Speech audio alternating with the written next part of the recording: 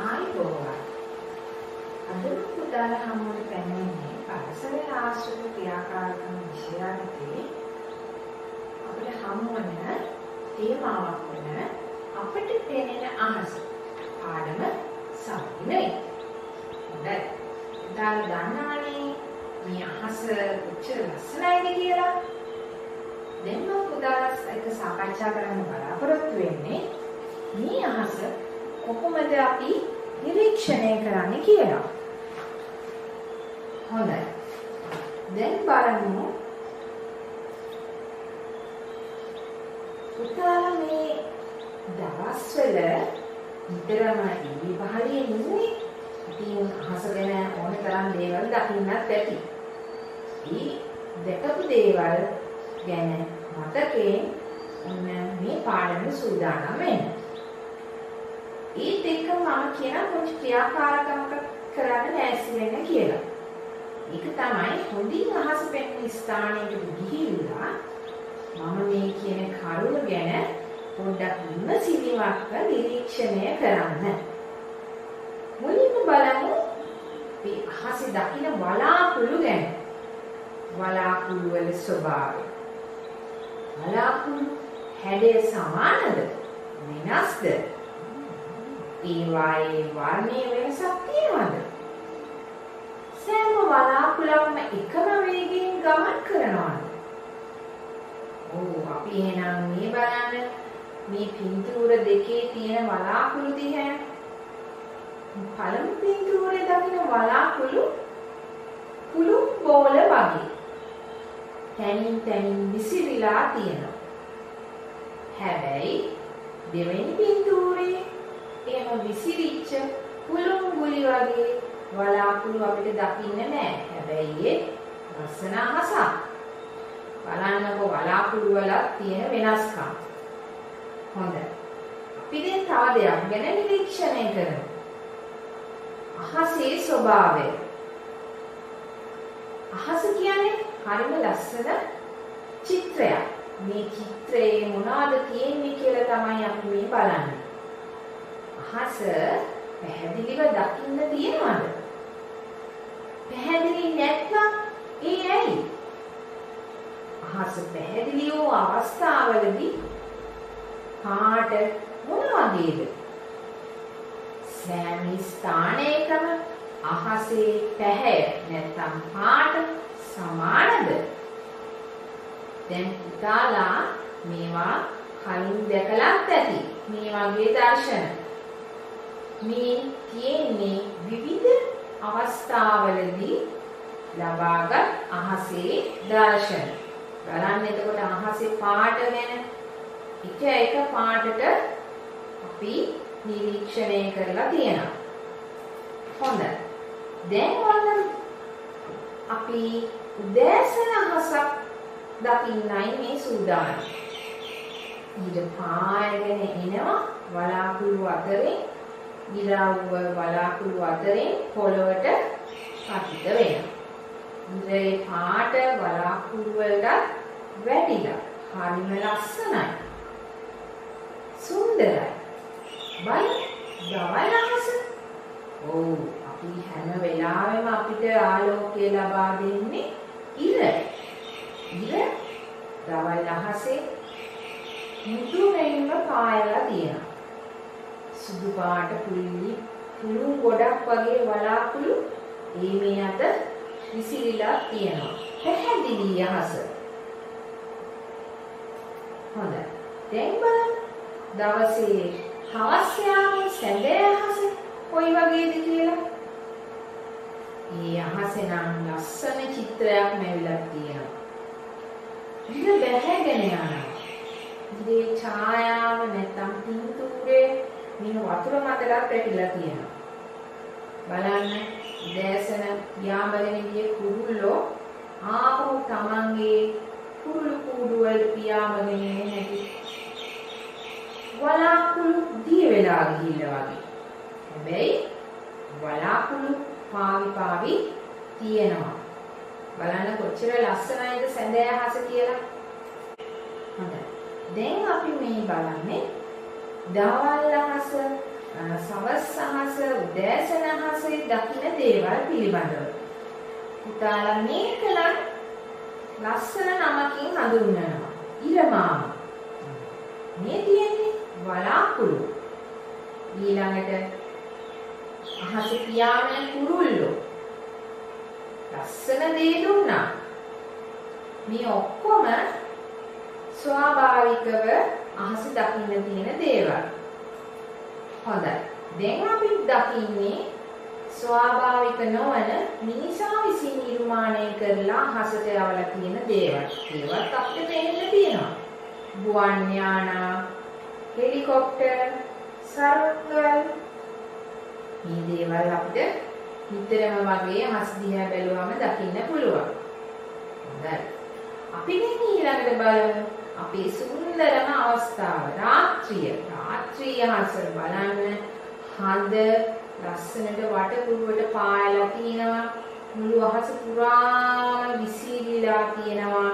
තරු දීප්තිමත් තරුවකුත් පේනවා. මේ අහස හරියට පුතාලට මතක් වෙන්න ඕනේ කී පන්තියේදී ඉගෙන ගත්ත සමන් පිච්චමල්ලියෝ නිල්තන කොළ පින්දලියක් වගේ අහස අන්න බලන කොච්චර ලස්සනද රැට. අසනයි නේද අහස? හොඳයි. පියනම් බලමු රාත්‍රිය අහස දකින්න දේවල්. හඳ, තරු, වල්ගයක් තියෙන තරු. ඒවට කියනවා අපි වල්ගාතරු කියලා. ඊළඟට උල්කාපාත, ග්‍රහලෝක. ඊට අමතරව රාත්‍රී අහස පියාඹන වවුලොත් අපිට දකින්නට පුළුවන්. අපි දැන් මෙච්චර වෙලා කතා කරේ අහස දකින්න තියෙන දේවල් ගැන. මේ විදිහටම අපිට බලන්න පුළුවන් අධික වැසි සහිත දවසක, සාමාන්‍ය වැසි සහිත දවසක අහස ස්වභාවය ගැන නිරීක්ෂණයක් කරන්න. අපිට ඒකට උදව් වෙන කරුණු ටිකක් තමයි මේ සඳහන් කරලා තියෙන්නේ. අහස කළු වීම, අහස විදුලි කොටන හැටි, වැහිලි නිගිලීම, මෙරු ඉගිලීම, සුළං හැමීම, මේ ඔක්කොම දේවල් අපිට බලන්න පුළුවන් වැස්සක් ළඟ එන. එහෙම නැත්නම් වැස්සක් වැහැලා වහින අවස්ථාවේ අහස නිරීක්ෂණය කරන්න දිහා. මේ කියන්නේ අහස කළු වේගන එනවා. බලාකුළු අලු පාටයි. බලාකුළු ටිකක් වේගයෙන් ගමන් කරනවා. ඒ වගේම බලාකුළු කැටි වෙලා එකට. ඒ තුලින් විදුලි කොටනවා. සුදු පාට ඉරි වගේ අපිට දකිනවා. ඒ දකින දෙයට අමතරව හැබැයි අපිට ඇහෙන දේකුත් තියෙනවා. ගොරවන හඬ. අපි බය වෙලා දී ඇතුළට දුවනවා මේ වෙලාවට නේද? ඔව්. මොන්න බලන්න. වැස්සක් එන අහසක් දකින්න තියෙද්දි මෙරු ඉගිලෙනවා. ඊළඟට වැහිලි හිමියන් යාඹගෙන යනවා. හොඳයි. අපි දැන් බලමු අපේ අහසේ ඉන්න ප්‍රධානම ග්‍රහය හිරු කුමාරයා නිසා නැත්නම් හිරු නිසා අපිට සිදුවන අපේ ශරීරයට සිදුවන හානි ගැන. ඇයි අපි මේවා ගැන කතා කරන්නේ? මේ දවස්වල වගේම අපි නිතරම එළියේ ඉන්න කැමති. ඉතින් එහෙම එළියට ගියාම අපි හිරු එළියට නිරාවරණය වෙනවා. හිරු එළිය නිසා අපිට ඇතිවන අපහසුතා ශරීරයට අපහසුතාවයන් ඇති වෙනවා. උදාහරණ මතක් කරන්න පුළුවන් නම් අපි ඉස්කෝලේ ඇරිලා ගෙදර යන වෙලාවට ඔන්න කියන කතා ටිකක් තියෙනවා. අම්මෝ අම්මේ මට තිබහයි වතුර ටිකක් ඕනේ. අම්මේ මට අයිස්ක්‍රීම් එකක් අරන් දෙනවද ටිකක් එන කුල් වෙන්න. අම්මේ මගේ තොප්පිය කෝ? අම්මේ උදේ අරගෙන යන්නද? දැන් මොකක්ද මේ අපි කියන්නේ? ඉර අපිට ඇඟට වැටුනහම ඉරාව අපේ ශරීරයේ සිදුවන අපහසුතාවයන් තමයි අපි මේ අම්මා තාත්තා සමග ප්‍රකාශ කරේ. මොනවාද බලමු? ක්ලාන්තය ඇතිවීම. ඇස්වල අපහසුතාවයන් දැනීම. පුතාලට මතක ඇති කියනවා අම්මෝ අම්මේ මගේ ඇස් දෙක රිදෙනවා. අවුව දිහා බලන්නවත් බෑ. ඇස් චූටි කරලා බලන්නේ.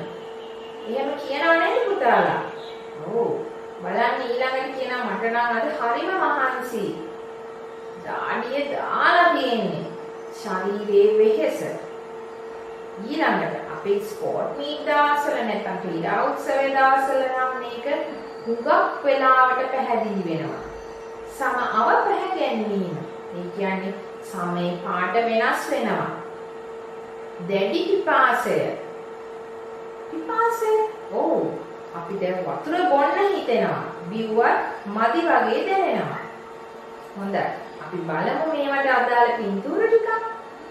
මේ තියෙන්නේ ලස්සන නංගි කෙනෙක්. හැබැයි එයාගේ හැම කළු වෙලා. අවුවේ යාදි ක්ලාන්ත ගතියක් ඇවිල්ලා.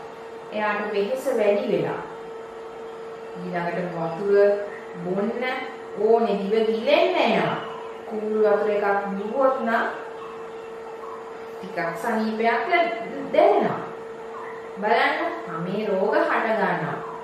හැම කසනවා. හැම අවුවට පිලිස්සෙනවා. මේවා තමයි අපිට දැනෙන අපහසුතාවය. හොඳයි. දැන් අපි බලමු මේ හිරු රැසීම් ආරක්ෂා වීමට අපිට ගන්න පුළුවන් ක්‍රියාමාර්ග මොනවද කියලා. අපි ඒ ගමන්ම ඊට ප්‍රථමම කතා කරන්න කැමති හිරු රැස් දීපු කාලයක් අපේ ශරීරයට වැටීම නිසා සිදුවන හානි අතර ඇස්වල රෝග, සමේ රෝග, සමේ අවපැහැගැන්වීම සිදු වෙනවා. ඒ සිදුවන අතරතුර සමහර කරුණු නිසා ඇස් රෝග හට ගන්නවා. එතකොට ඇසේ පෙනීම පවා දුර්වල වෙලා යනවා.